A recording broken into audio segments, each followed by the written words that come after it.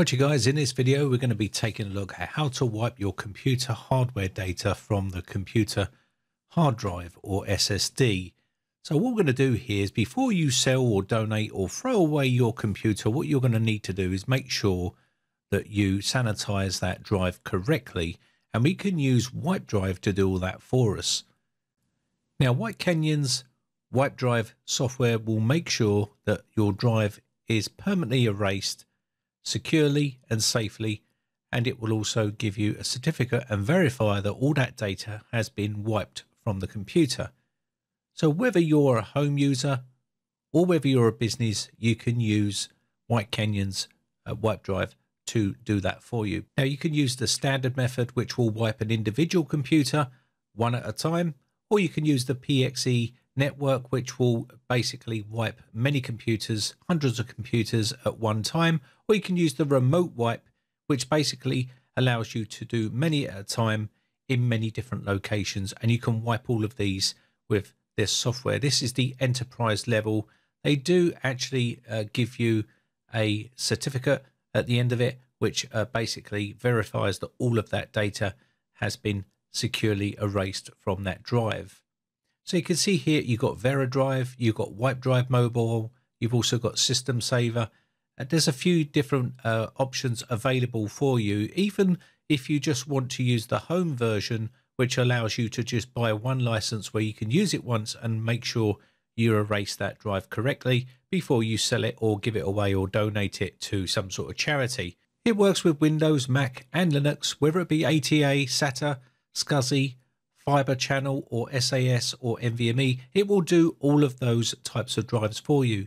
So head over to Rufus, download their free software, and we're going to create our bootable media. You can use whatever version you want. I'm going to use the portable version. I've downloaded this already.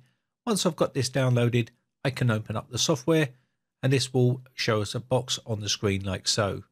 Got the drive already plugged in. I've already created one, but I'll do another one. I need to select the ISO image. So we'll be creating a enterprise level version here. So I'm going to go down and select the ISO image, which I've downloaded. I'm now going to click open, and this will send it to Rufus. Once we've got this done, you can choose your settings here. Partition scheme, I'm going to choose MBR here. BIOS or UEFI. For the target system, I'm leaving the label as WipeDrive. And you can see the large FAT32 default is on there selected as well. Once I've done that, I can click start, and this will start the process. It will give us a warning box saying all of the data on this USB flash drive is going to be wiped. So I'm going to click OK here.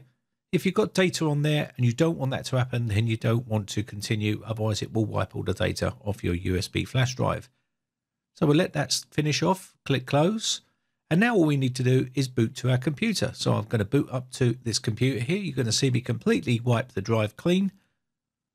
I'm going to push Del or the F2 key to enter the BIOS. What I need to do now is change the boot order to boot to that USB flash drive.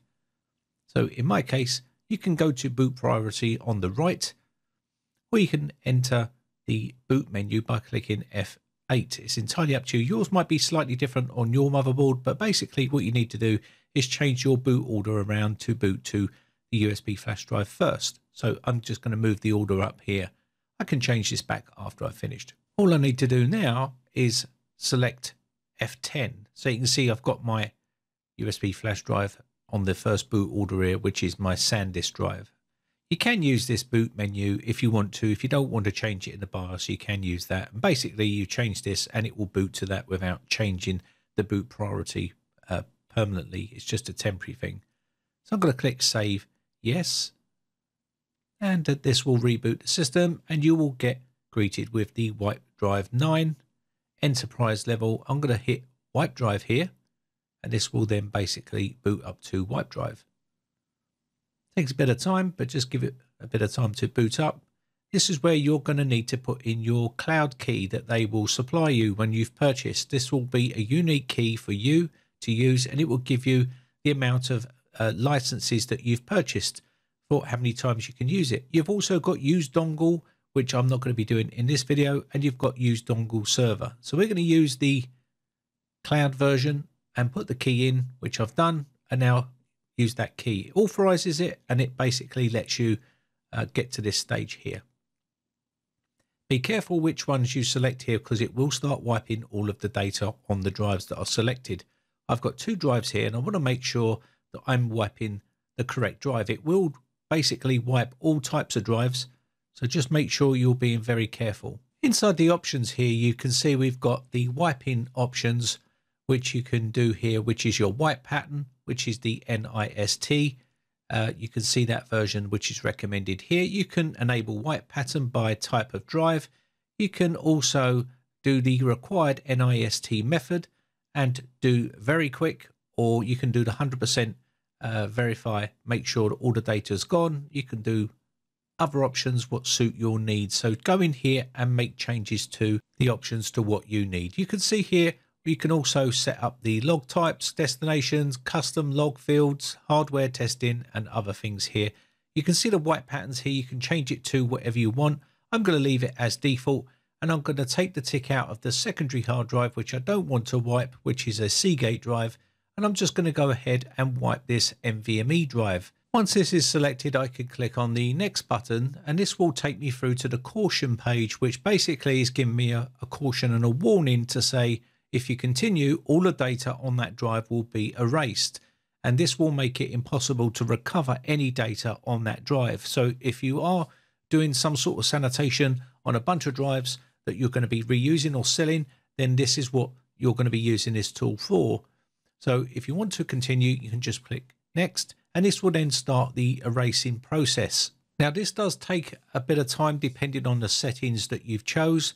But why would you want to do this? Well, if you work in a business where you have sensitive data, or you work in a law firm or hospital, or people's names and addresses and records on there, maybe bank details and stuff like that, and you're getting rid of that drive or that computer, then it's important that you either destroy the drive properly or you completely erase all the data on that drive before you let it out of your hands. It's your responsibility to make sure that you destroy all the data on that drive. Otherwise, if someone gets it, they can use data recovery software to recover the data on that drive. Now, if you've used this software, then you can see here, wipe is complete. All the data will be erased and it will be unrecoverable, and you'll be safe in the knowledge to let that drive go. Anyway, that's basically about it. That's basically how you can wipe a computer's hard drive data using White Canyon's WipeDrive. Now, this video has been sponsored by White Canyon, and I will basically leave all the links and information in the video description if you are interested in this software. My name has been Brian from briteccomputers.co.uk. Thanks again for watching, guys, and thanks for your continued support. I shall see you again for another video real soon. Bye for now. Now, if you haven't subscribed yet, hit the red subscribe button and then hit the bell notification button and click all to be notified when we upload new videos.